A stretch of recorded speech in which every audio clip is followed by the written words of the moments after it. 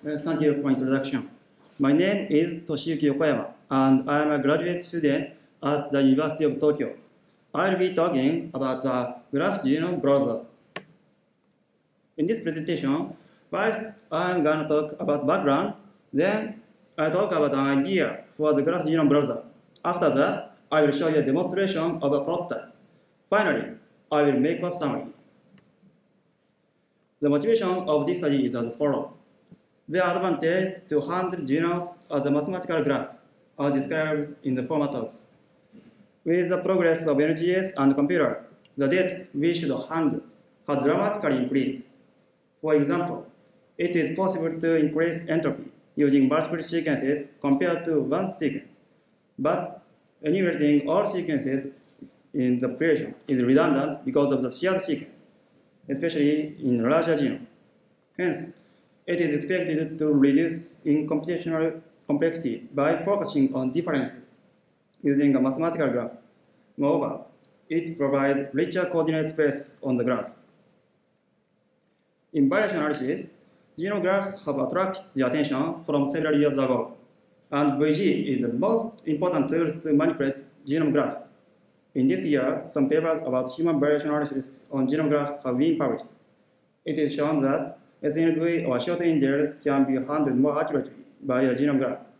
Also, allele-specific cancer genome graphs are proposed to face structural variation. There are some research besides what I mentioned. Nowadays, long-read sequencing enables us to more accurately identify large-scale structural variation and fusion genes as graph structure.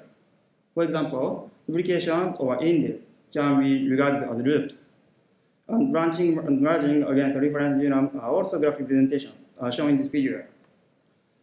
Such variations are detected by mapping raw reads or comparing assembled sequences to a reference genome. However, sometimes structural variation can be complex, especially in the patient genome. Variations may be interchromosomal, so the patient genome is difficult to compare with the reference genome. Even if the patient genome can be compared with the reference genome, traversing a patient genome's chromosome is very difficult, as shown in this figure. So, the whole structure of human variation can be too complex to understand. You may wonder what these variations mean biologically. While genome graphs have been considered promising, especially in human variation analysis, the analysis is deeply linked to the visualization of genome graphs. In order to reduce the problem that structural variations are difficult to understand, I propose a hierarchical view as means of visualization. Since there are suitable views depending on the scale, such as whole genome, gene level, and nucleotide level, a combination of multi-scale views is required. It is useful to explore biological annotation, such as variations or genes on the mathematical graph, since annotations on the reference genome is necessary for revealing the biological meaning, such as fusion genes.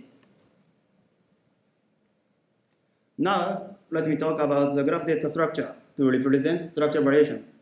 The brown graph or string graph is often used in genome assembly, but these graph structures are difficult to interpret for variation analysis. In variation analysis, the graph called sequence graph or variation graph is used, while VG is the tool to manipulate variation graphs.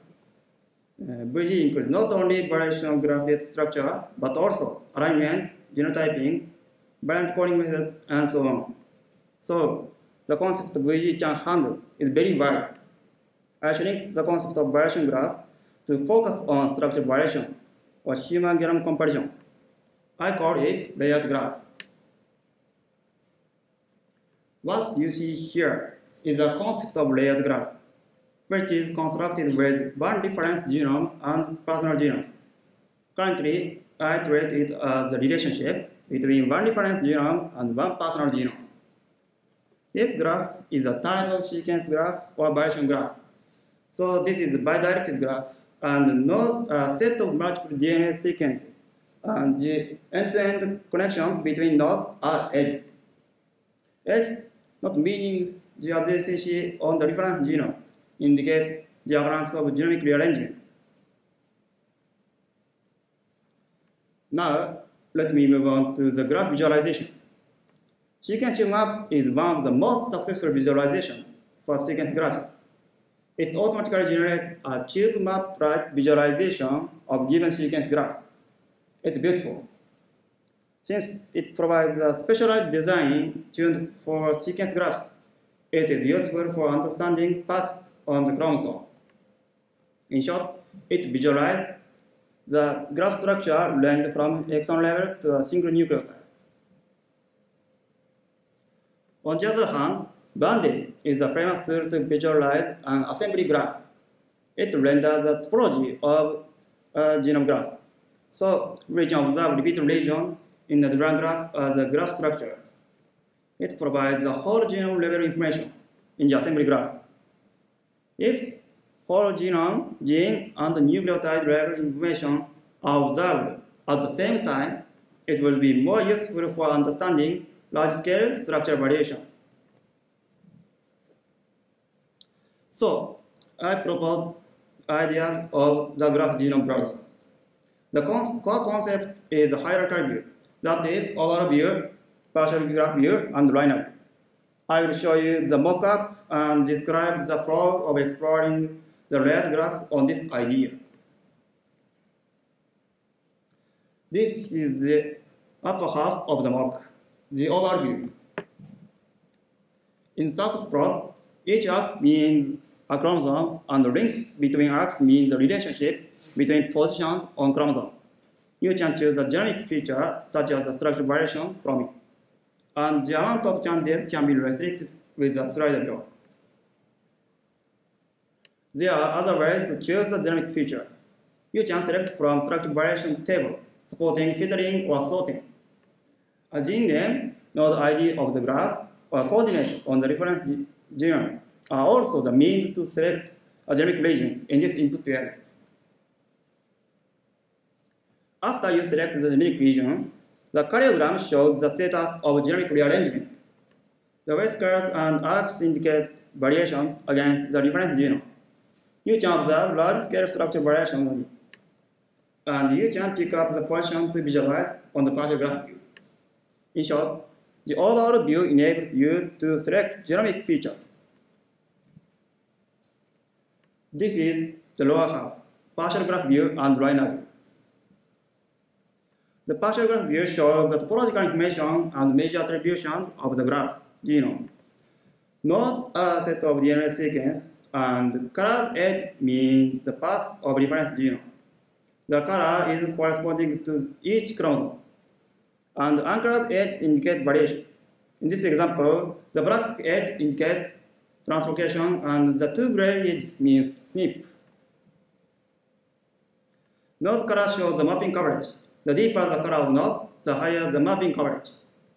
Moreover, rectangles on the node mean gene or repeat annotation.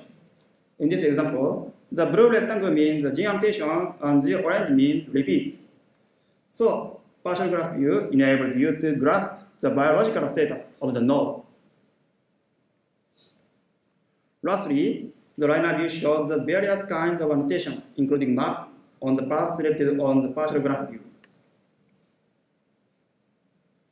This Graph Genome Browser may be useful in these cases. While two at the top are the example of one reference and variation set, the others are assemblies. They require to align those assemblies before constructing the layered graph. In these cases, the visualization with the layered graph helps us to understand a biological meaning of variation. So far, I described ideas of the Graph Genome Browser, but what I have developed is only the prototype. So next I'll show the details of prototype. First, I'll describe the architecture of prototype shown in this figure. Currently, this is a web-based tool, and you can access the URL with your web browser. A server is necessary to display the graph. The backend engine is VG. I really appreciate for VG teams and developers. This client renders a graph fetched by AJAX access to the server. Currently, VGXG format and feature table reference genome information are required as input in backend server. Next, I will show you the example generated by the prototype. An input data is a variation graph based on GRCH37 and the 1000 genomes generated by VG. Those figures are interesting sites, including many SNPs. Figure 1 indicates tandem repeats, and figure 2 shows the SNPs on the region annotated as an exon in reference genome. I said that the overall view is designed to select genomic features such as structure variation. In 1000 genomes, I choose the filter top level bubble as the target features since I think the size and count of little bubbles are suitable to visualize and explore. Then, I will show you a demonstration of the prototype.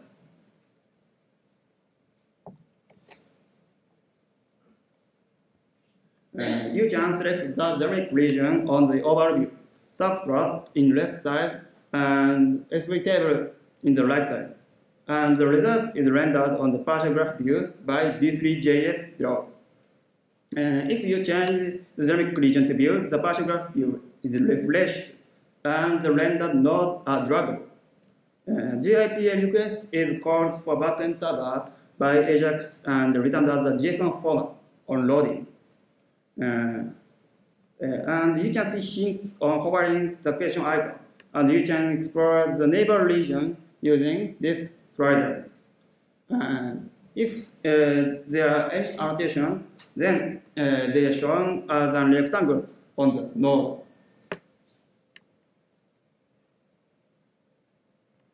Finally, I will describe the problems. There are many problems. The first problem is that it is difficult to generate genome graph data with a comprehensive large-scale structure variation, including translocation from a patient genome. So, in order to construct layered graph, a structure variation visualization pipeline shown on the right is required, and the output of this pipeline will be input data of the Graph Genome Browser. After that, the pipeline is complete. I will try the integration between graph genomes and actual data with collaborator. And interface design is also difficult.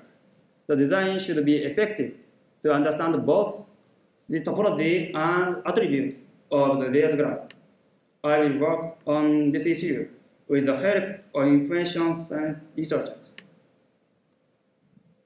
And user evaluation and integration with existing database is also problems. The summary is as follows.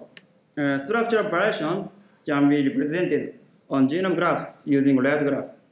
So I am developing a genome graph browser to visualize structural variation as a layered graph. A graph genome browser, including my implementation, is an infrastructure for graph genome analysis, and most of you become users in the future, I believe. There are many unknowns and difficulties, so I would appreciate it if you could have more ideas and suggestions for the Graph Genome Browser, and I hope you to become a user. If you are interested in my prototype, please access this URL, but many access causes my server to crash. And manuals are written in Japanese only, sorry.